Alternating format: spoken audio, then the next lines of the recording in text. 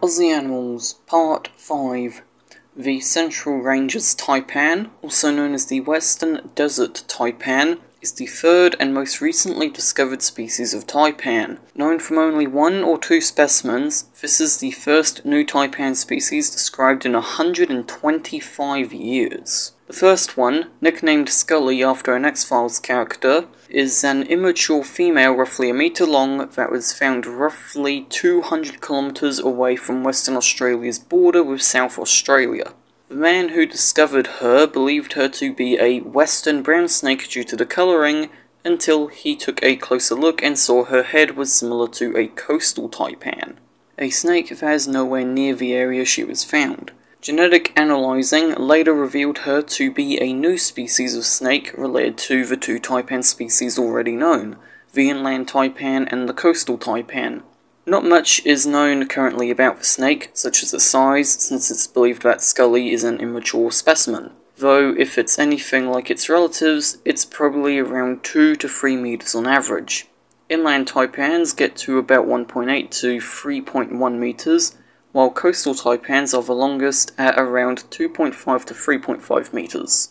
There was another female Central Ranges taipan found, which measured about 1.3 meters, which isn't much more considering Scully was a meter. And according to one thing I came across, it's believed they can reach an average of about 5 to 5.5 feet. According to the Wikipedia page, the snake's venom is rated at needing 0.075 milligrams per kilogram to kill a person.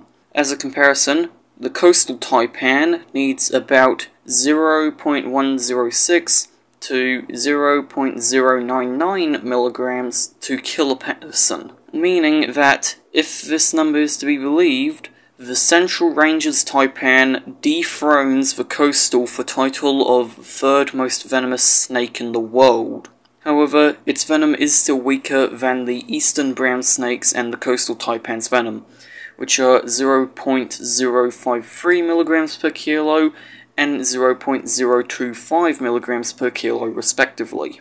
Anyway, it's believed these snakes feed primarily on mammals, like their relatives, meaning their venom is more suited for mammals, which means their venom is much more deadly for humans than it would be for something like reptiles. And even if it wasn't designed to take down mammals, I still wouldn't want to be bitten, since it is the third most venomous snake in the world currently. When it comes to reproduction, I couldn't find anything, but the IUCN did list them as being least concern, so for now I don't think we have to worry about them going extinct.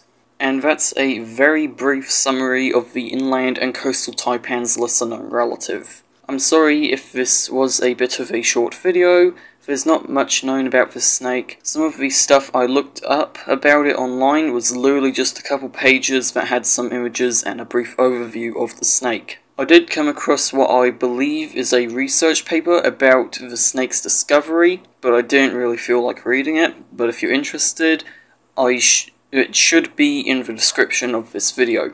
And yes, the coastal and eastern brown will get their own videos at some point, alongside the western brown, king brown, red-bellied black, blue-bellied black, the death adder, and tiger snake. So that way I can say I've covered at least 90% of the reasons foreigners don't come here.